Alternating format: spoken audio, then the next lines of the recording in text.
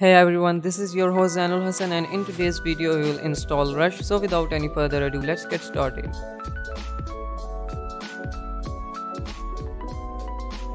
Now this is the main repository of Rush. You can find the link in description, and here you can read the basic overview of Rush and what the features are available in Rush.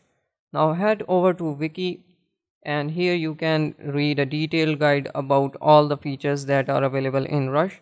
You can see that it provides manifest file, it has Kotlin language support, metadata file, and a lot more. Now to install Rush, there are two options available to you. You can either use Windows PowerShell or you can use Shell.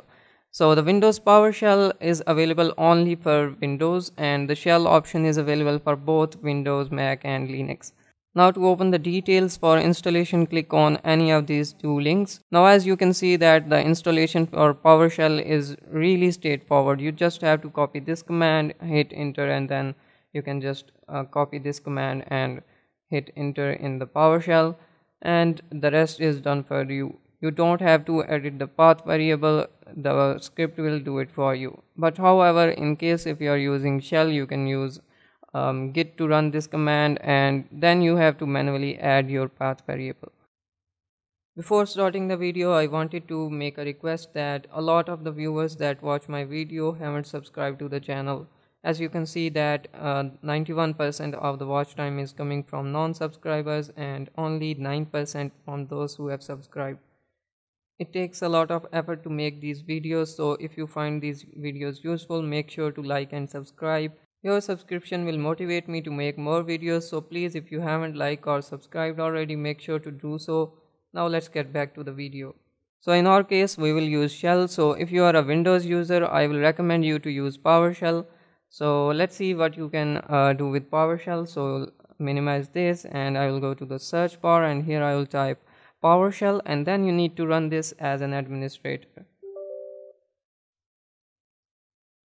Now here you need to change the network protocol by pasting the command and hitting enter, and the next thing that you will do is you will just copy this command and paste it in, and then you hit enter, and the rest is done for you. Now for now we will use shell so that the tutorial becomes a little bit more global for all the users. Now in order to use shell command, you will use git. So if you haven't installed git in your device, then make sure to do so. If you want to watch a video tutorial, you can head over to my channel and you can watch this video installing Apache and git. So you will get a detailed guide on how to install git. Now just copy this command, and the next thing that you will do is open up git. Now in order to paste a command on git bash, you can either right click and click on paste, or you can use shift insert. So just right click here and paste, and the script will start the installation.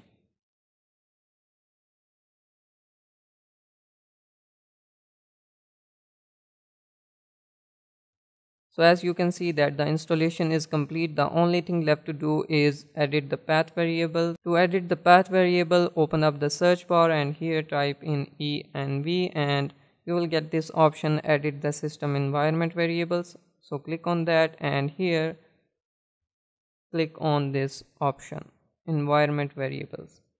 Now this brings a new dialog, and here you can add or delete or update different path variables. So as you can see that there are two options available to you. One is the system variable and other is users variable. Now suppose that you have multiple users on your device and you want to only change for some specific user, then you can do that by editing this path variable right here. If you want to do it globally, then you will have to do it inside the system variables. Now as you can see that I have a path variable in both the user variable and inside the system variable. Now suppose that you don't have a path variable, so what you can do is click on this new, and here you can type in path, and then you can add the value as the directory in which the Rush is installed.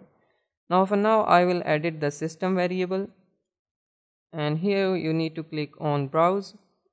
So Rush is installed inside the users folder inside your C drive or whatever drive in which your Windows is located.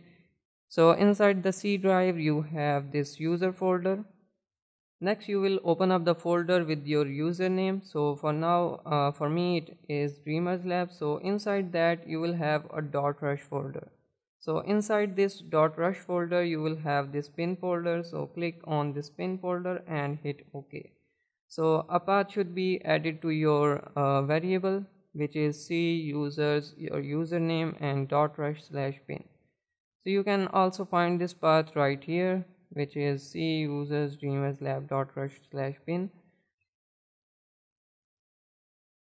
Now click on OK, OK, and OK. Now we will again open up a terminal right here. You can either go to the search bar and type in command prompt, git bash, or whatever terminal that you want to use. So I am going to use Windows terminal, and here just type in rush-v. So this will tell you the version of Rush which is installed on your system. So for now it is 1.2.3. Now this will tell you that the Rush is installed successfully. So this is how you install Rush. So that is it for this video. If you found this video useful, then make sure to like and subscribe. If you have any questions, just ask me in the comment section, and I will see you in the next video. Till then, thanks for watching.